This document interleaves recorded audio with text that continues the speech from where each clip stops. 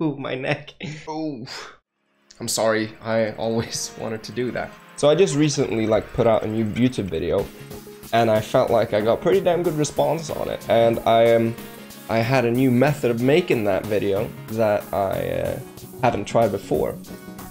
Simply the only reason why I haven't been able to make videos before is that I have not been able to be at home that much over here in my apartment. And I have not either been having the time because of school.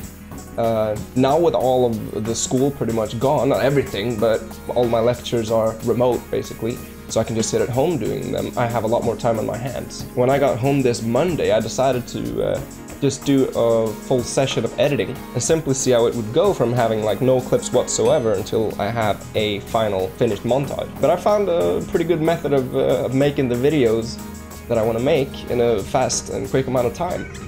So now I just need some clips. The clips are where you come in. Of course, you need to clip on Twitch so that I actually have stuff that I know that you think are funny. Because if I just clip all the things that I think are funny, well, obviously we'd have a 15-hour-long clip. So, but why am I actually making this video? I know a lot of you were asking what I was gonna say, and I kind of asked myself the exact same question right now. The main reason is because it's Easter right now. It is Easter. I'm going home to my parents, and I'm gonna try to make as many videos as possible with as many clips as possible, because I can do that on my laptop. I won't be able to stream, so that's another reason why I'm making this video, because I won't be able to stream until, well, at best probably Saturday, Sunday this week. I haven't seen my parents in a long time, so I just thought that it would be nice to spend some time with them finally. I also want to make this video to really thank you, because a lot of you have shared this video, and I really want to thank you for that. Sharing it on like Reddit, sharing it on Facebook, or sharing it on Twitter, sharing it to other Twitch people that I know. It's been really nice to see such support from a video that I made in just a few hours from scratch. I'm thinking of making more types of videos other than the compilations that I've been making and the long DJ mixes that take literally no effort whatsoever to upload, since it's just ripping the whole VOD from Twitch basically.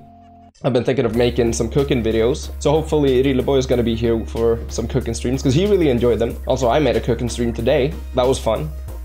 I did it alone, but usually I just stop the stream, and now I thought, why not just, you know, keep the stream going and cook a little bit, like I usually do, but I do it off stream. And that was actually a lot of fun. You appreciated that as well, so I'm gonna keep on not being scared to put out content, hopefully. That's really everything that I had to say. Thank you again. It's been really nice for all the support. All of my social media links are of course down in the description. If you want to follow me on there and see what I'm doing off stream, then that's a great place to do it. Especially Twitter and Instagram, because that's where I'm most active. Also, of course, join the Discord. We have a great community. At least we're trying to. A really nice person in Twitch chat once said that all you need to have a successful and nice Twitch stream is to have a beautiful community, an active chat, and you have all of that. Unfortunately, that wasn't said to me, but it's still something to aim for. In all seriousness though, thank you so much for everything. It is a lot of fun doing this, and I love to have even more time doing this. A lot of people say that quarantine is shit, but frankly I find it kind of nice and relaxing to be able to stream a little bit more.